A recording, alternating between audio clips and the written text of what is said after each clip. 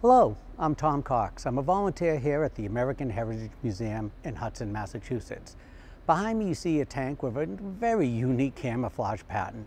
This is an M4 Sherman Easy 8. This pattern was applied because during Operation Ritter, which was going to take place in March of 1951 in Korea, they realized that it was the year of the tiger on the Chinese zodiac calendar. And they figured, based on superstitions, that the Chinese and the North Koreans would find it bad luck to kill a tiger during the year of the tiger.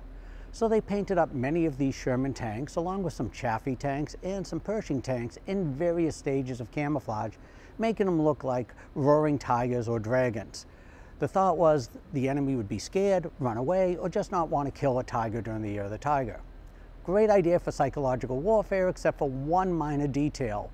While they were planning this, it was the year of the tiger, but by the time the operation kicked off in March, the zodiac calendar had changed, and it was no longer the year of the tiger, it was now the year of the rabbit. So I'm not sure painting a rabbit on the front of these tanks would have the same psychological effect, but it is a very unique pattern. Shortly after Operation Ritter, the tanks were painted back to their normal green coloring, and this unique camouflage was gone.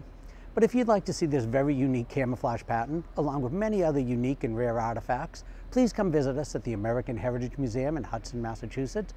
We are open Wednesday through Sundays. We hope to see you soon. I'm Tom Cox. Thank you for watching.